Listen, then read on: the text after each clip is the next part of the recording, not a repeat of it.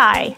Every year, the Pupil Health Department travels the state of Pennsylvania to offer free health screenings to our students.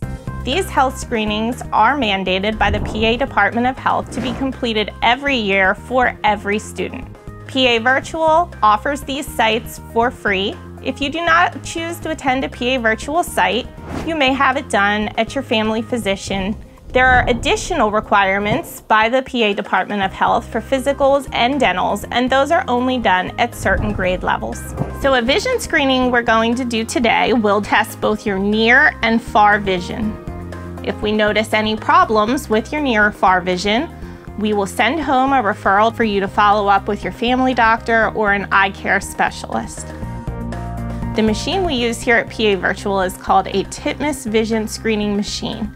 If you have trouble using this machine, we still have Snellen wall charts that can be used as well. Here at PA Virtual, we use a pure tone audiometer to complete our hearing screenings. This allows us to screen from 25 Hz to 8,000 Hz at 25 decibels, which is the state required mandate. This is a very simple screening. Put on the earphones and raise your hand on the side that you hear the tone. Any student that does not pass their hearing screening can be referred to their family doctor or an audiologist for further follow-up.